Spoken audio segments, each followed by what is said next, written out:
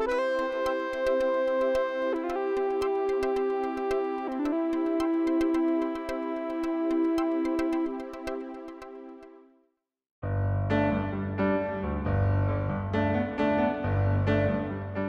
to episode 7 of Ask the Grounding Experts, where our experts from ENS Grounding Solutions answer your engineering questions about the world of grounding and earthing.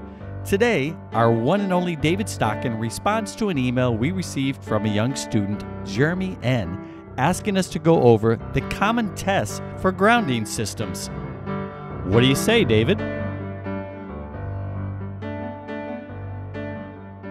All right, so that's a great question. What are the common tests we use for measuring and inspecting a grounding system?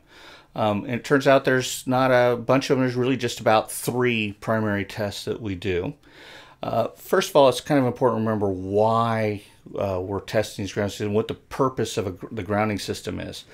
And ultimately, much of our grounding system, one of its primary goals is to eliminate unwanted electrical currents and getting them out and putting them into the earth. Remember, electricity, it's an electron that's been freed from its orbit, and it wants to get back onto another atom, right, somewhere. We happen to have a lot of atoms in the earth. So the grounding system is ultimately a path for those electrons to get down into the earth and to eliminate them. So we need to, or to at least balance those voltages as well. So we need to inspect not only a piece of metal, but we need to know how that metal connects to the earth. And then we also need to understand how the earth itself functions. So we have 3 different types of tests, and we call them the 4-point test, a 3-point test, and a 2-point test, right? So the 4-point test, what we say is it's earth to earth. We want to get an understanding of what the soil itself is like that is below our feet. Has nothing to do with the piece of metal. It's just, put a pair of glasses on that you could see below grade. And what are the layers and what's in the soil below us? How electrically conductive is that soil?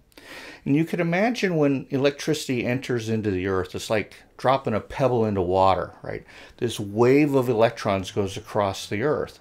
And if the soil gets more resistive as you go deeper, it's going to want to try to stay on the top and go across the surface of the earth, right? If it gets more conductive as we go deeper, it's going to want to go down and away. And that understanding how the soil, what the various layers are in it, how conductive those are, is very important for understanding how our grounding electrode system will function inside of that soil. Right? And this gets back, for those of you who watched our previous videos, back in the sphere of influence. And you might want to go watch some of those videos if you want to understand how the size and shape of grounding systems impact inside of that soil, how that works. But once we understand what the soil is like, then we need to understand what the interaction between a piece of metal that we stick into that soil and the earth is going to work, right?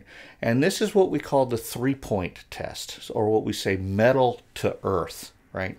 So what we do is we use a reference point of this 3-point test. We use a remote earth reference point, and we place a measurement as for reference to remote earth, and then we measure how effectively connected that electrode system is in reference to that remote source.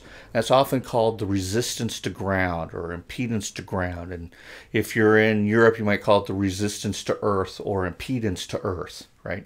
And these are commonly a very common test. We can do it for single electrodes, so we can measure it for multiple electrodes, and it's a great way of understanding the overall how effectively connected we are to the earth, right?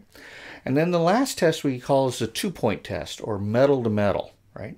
Has nothing to do with soil whatsoever, right? You could do a 2-point test at the International Space Station, right? Or a 747 that's in the air, right? It has nothing to do with the soil or dirt itself. All we're really trying to do is to see how effectively, how well bonded that metal network is from point to point, right? In our electrical codes, we have a requirement for a low impedance fault current path.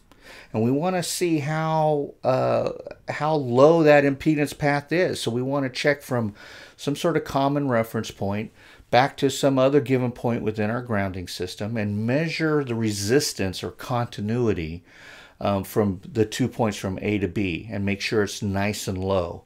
When we mean low, we mean really low, like less than 0.1 ohms low, right?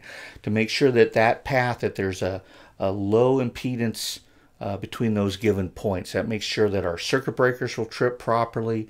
It makes sure that differences in voltage don't form that can cause human hazard and difference in potential.